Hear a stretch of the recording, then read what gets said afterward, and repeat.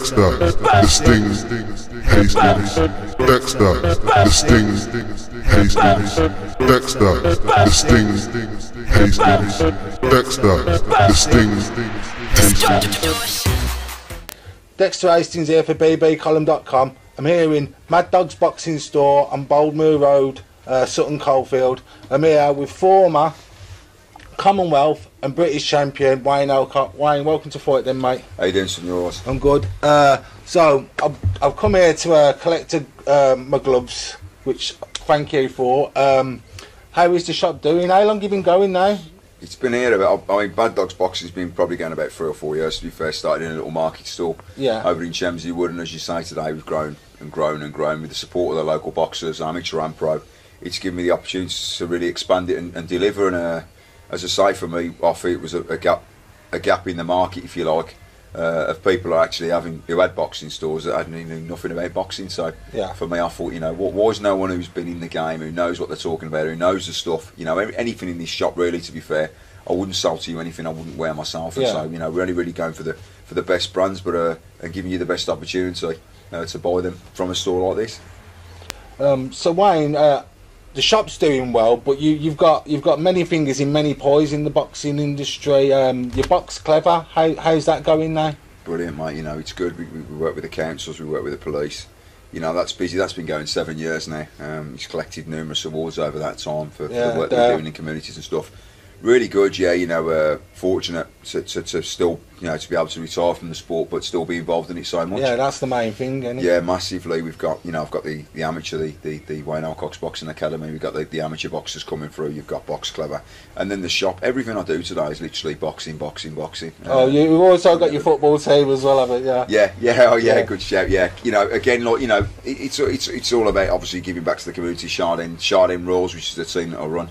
And I'm chairman for the club as well. Fightden's where I grew up as a kid, and it was a gap there for me where I seen that, you know, I didn't really have the chance to play for a club in Fightden as a kid. There was no clubs around there as such to play for, and so you'd always play for the posher areas around it. I played for Waterlorton Royals and so forth, all the posh areas around it who had teams. But Fightden was like, you want to play for your own money, you could never do that. So that was part of the reason why I made that team, so kids from Fightden had an opportunity to represent the manor they were from.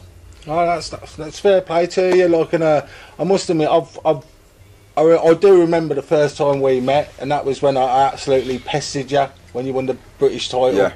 And this man didn't know me. I pestered him. It was that long ago. It was over not Facebook. What is it? MySpace. Yeah. It was over MySpace. Yeah. And true to his word, he come down to the gym with his Lonsdale belt, showed all the lads. You know, they still go on about that today.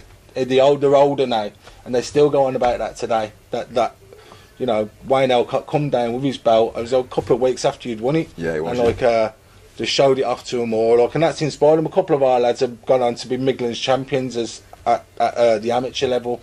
But yeah, that's mainly, well, it's mainly down to me and my training. But like, I'll give you a bit of a credit with your belts and that. You know what I mean? You know what? You know, it was all. I've always loved the sport and being able to give the sport back, and obviously like what we're doing now, you know, with the shop, everything I'm involved in really is about like trying to give the sport back. I'm a massively fiercely proud Brummie. You know, I spent a lot of my career based in London. I would have loved to have been around at this current time. Didn't you play for a charity match for Millwall? Yeah, I did play for Millwall. I played against the Man U guys in the FA Cup celebrity rehearsal, if you like. How did you get on there? Yeah, done all right. Where was that down the den? It was actually at the Millennium Stadium. Oh, was it? Oh, fair play. Oh, that was the opportunity. I wouldn't have put a Millwall top on otherwise, to be fair. You know, you know what? The best team in London, the best team was you're actually talking to a Millwall fan here. I forgot, yeah, but obviously as a true blue, I remember all my pals coming down there watching me, and I said, look, you'd do the same if you had a chance to play at the Millennium, and I think anyone would. It was what an experience it was for us. Oh, yeah, I'm sure. Put on that blue shirt as well, man, the proper blue. But it was funny, one of the guys I was up front with, I can't remember, and that's really bad because I can't remember his name there. You'd know him straight away, I know you would. But it was really funny because I'm like asking him for his name at the start of the game just before we kicked off, and he was like looking at me and saying, like, you're supposed to be a Millwall fan, you don't know who I am. He was like one of the main men, to be fair, but just an opportunity to play on the Millennium, obviously through Frank Maloney, who was then, he was a Millwall fan, and that's how it came about, really. He knew I could play a bit of football, so So I got down there. That's brilliant. That's brilliant. Just doing it for charity. Yeah, no, you know what I mean? I still do it now. Play, you know, do it for the Blues. For the Blues, the former players now. Lower level then. 10 years.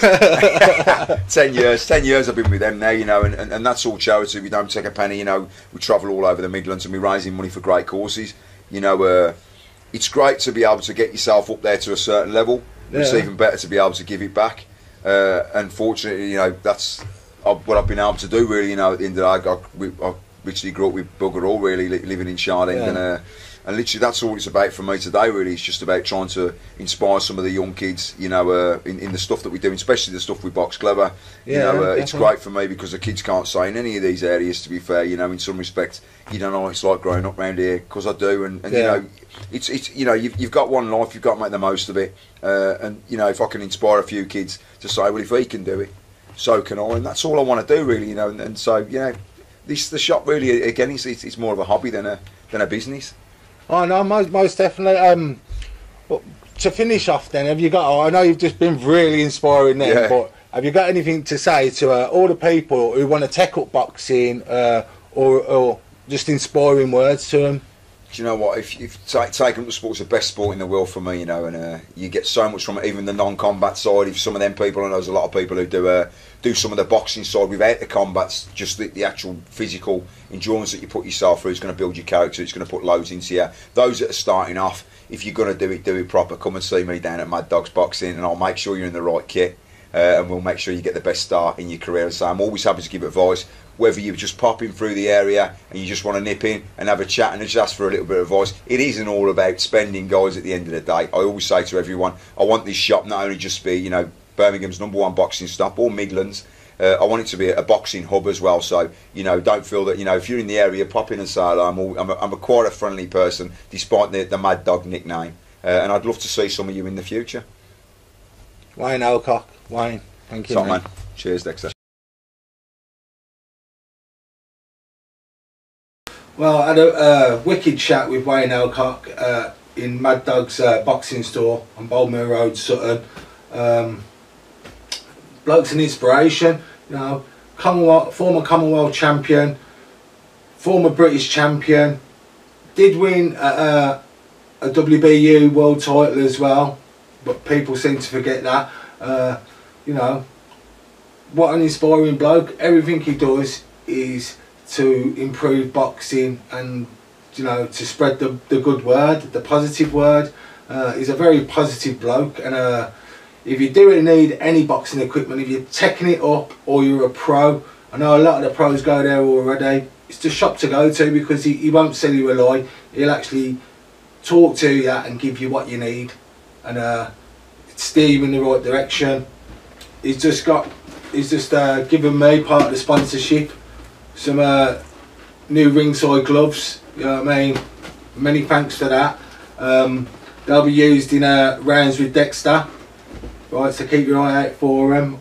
Can't wait to use them a few days before I go to the gym, but be warned, lads, at Fightden, I'm coming for you all with my new gloves. As for Wayne, he's just got to keep on doing what he's doing. He's got his Box Clever, he's got his amateur club, he's got the shop, he's also got his football team. He's a secret Millwall fan, I think, but we won't go into that. Just an inspiring bloke. Dexter, the Sting, Hastings. Dexter, the Sting, Hastings. Dexter, the Sting, Hastings. Dexter, the Sting, Hastings. Box in your mind, act up, you will get box in your mind. Don't get rude, fam, box in your mind. You ain't that dude, nah.